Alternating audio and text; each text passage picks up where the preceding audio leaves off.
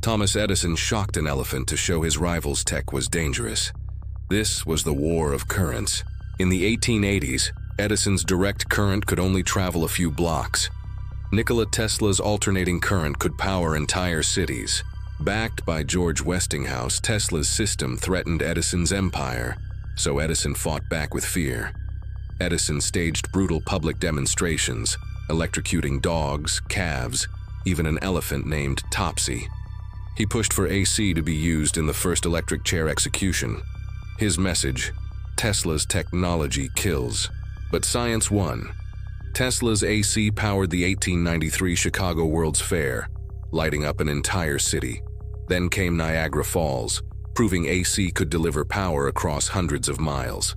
Edison's fear campaign collapsed. Today, your home runs on the system Edison tried to destroy. Tesla won the war.